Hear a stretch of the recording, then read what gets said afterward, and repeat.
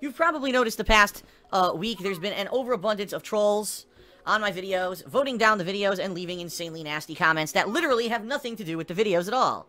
That's because apparently there's a couple YouTubers who thought that it would be funny and or beneficial to them to be negative bullies and make countdowns of the worst YouTubers who do games, and of course they included me in their countdowns and sent their viewer bases over to shit all over my stuff.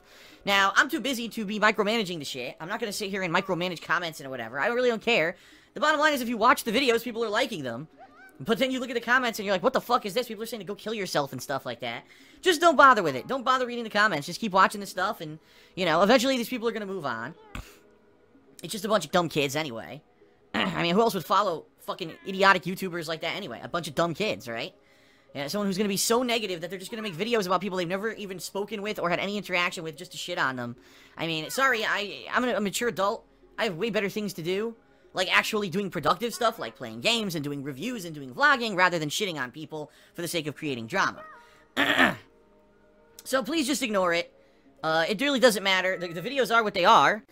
Today, Leanna and I will be going out and doing our day of errands, which is basically date night, which is hilarious because most people on date night go, you know, oh, let's go do something fun or romantic. We go and we do our grocery shopping, because that's pretty much the only time we have to do it.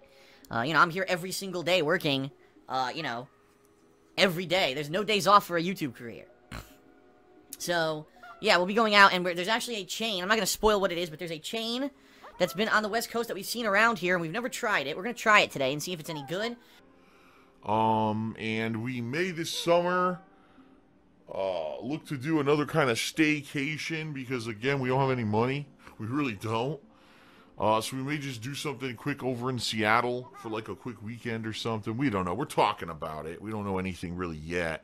Right now, there's certainly no time to do anything. It's too many releases and stuff to even consider taking any time off. But maybe around, you know, July-ish, when things slow down, maybe we'll consider doing something. I don't know. Please check the description of the videos for a link to my Amazon Associates account. If you use that link and you buy stuff on Amazon, it helps us out. So please consider doing so, especially if you already shop on Amazon.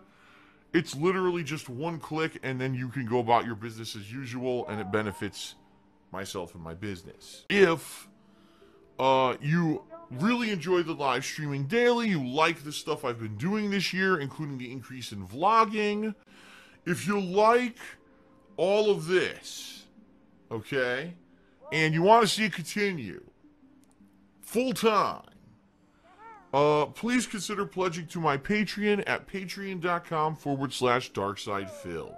I really need the help this year with all the stuff that happened with false copyright strikes screwing over my YouTube channels and basically getting them kicked out of the YouTube search rankings, which really led to a decline in the business that I cannot control or fix. I just have to keep plugging away with what I do every day, right?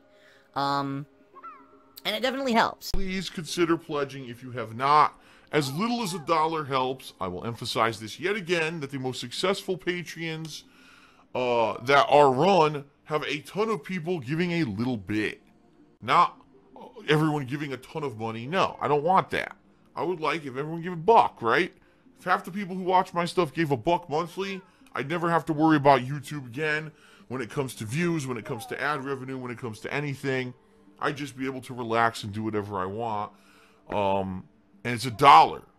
You know what I mean? Now, I understand that, okay, for a lot of people that's not viable, but I think a lot of people just say $1's what I can afford, but that doesn't do anything for Phil. That's not the case at all. It adds up and it helps, so please consider it. And last but not least, please check out my girlfriend Leanna's business, The Black Current, which can be found at etsy.com/shop/The Black Current. She sells handmade glycerin soaps and wax tart melts. She's had hundreds of customers